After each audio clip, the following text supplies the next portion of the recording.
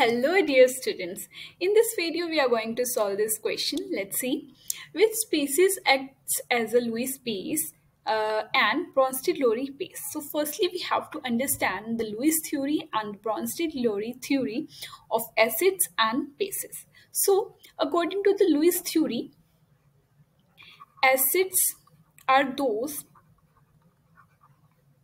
which accepts the lone pair of electrons. So this I have written the electrons, right? So Lewis bases.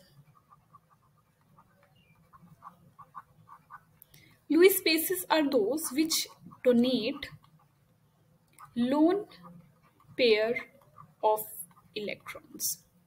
And Brønsted-Lowry theory says that acids are those which donate proton and bases are those which accepts the protons. So now we will find that which option is right, means which species of these acts as a Lewis base as well as Brønsted-Lowry base. So first option is aluminium H2O6 3 positive. Firstly, this is a coordination compound, and in this coordination compound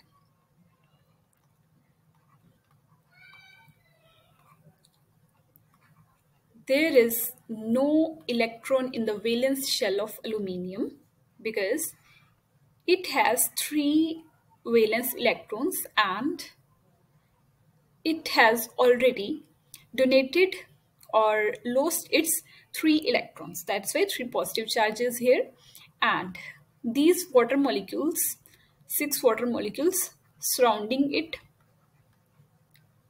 in the octahedral shape, right? So the oxygen atoms of these 6 water molecules donate its lone pair of electron, means makes the coordinate bond with its lone pair of electron with aluminium. So there is no electron pair, or we can say lone pair, at this aluminium metal, or we can say in this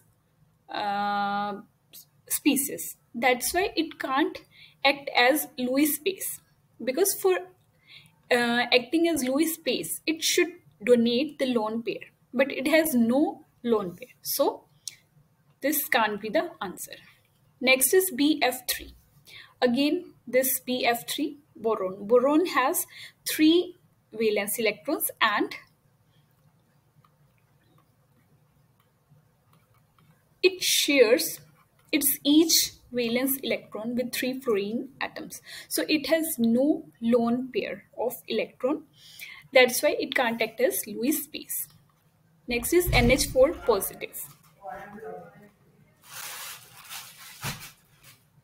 This NH4 positive, again it has no lone pair.